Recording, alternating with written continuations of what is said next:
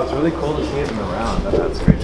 It really, you can feel the scale so much more. Especially on camera, on the VR camera, because your field of vision in person, you get more periphery here. But in VR, you're here, so you have to like kind of look up to see it all.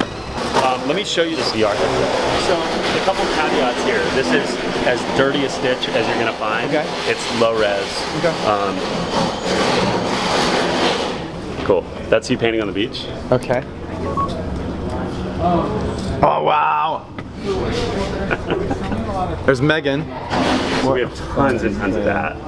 That's so good. This is time lapse in the time lapse test. So we have full time lapse of you painting, all the way from construction through teardown. Cool.